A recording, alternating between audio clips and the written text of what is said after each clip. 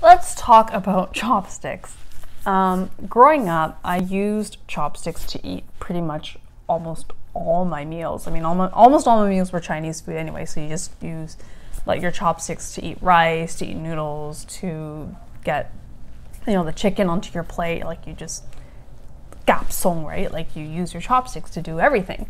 And like that was when I was living at home, and then I realized that when I moved out, I stopped. Like I slowly reduced my chopsticks use, and like I'm reflecting on this now because my daughter is at the point where she really wants to learn how to use chopsticks. She sees all of us, myself, my husband, my parents, his parents, my sister, and sisters and all that, everyone just using chopsticks. So she's super curious about using them.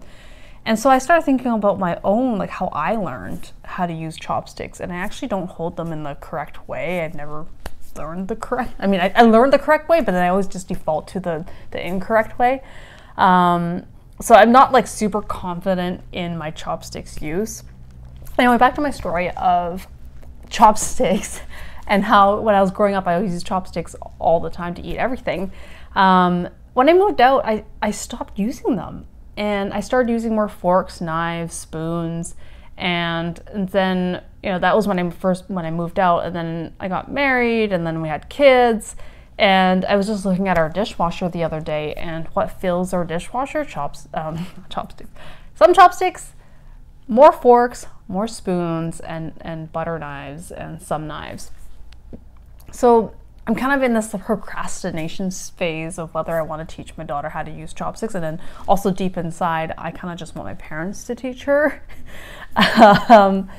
But I think, and just recently she learned with one of those like little things that you can clip onto your chopsticks to help them learn, and it forces them to make it has these little holes that you can put your fingers in, and it forces her to use them. And my mom the other week shared a video with me of my daughter using chopsticks to eat noodles, and it was like such a moment that she was super proud about. Like my daughter just like grinning and everything. So I don't know. It's just a weird thing that I've noticed about one of those cultural practices that I thought I would preserve, but I don't. And I only really use chopsticks when we get sushi takeout or we go out for Chinese food. And sometimes I would use it to eat at home, or like, to get something that I really can't use a fork with. But other than that, like, I don't know if this is something that just happens over evolution of the food that we eat. Even though we eat all different types of food at dinner, we could use chopsticks for these things, but we just don't. So let me know, like, what you do in your families, whether chopsticks use has just been like consistently there, or is it something that's just kind of slowly declining. Also, it's easy. I don't know. I just find using a spoon to eat something. It just makes it faster, and time isn't exactly on my side. So I want to do things fast, but it also makes you eat fast, and you should be more mindful of your. I don't know. Anyways, let me know.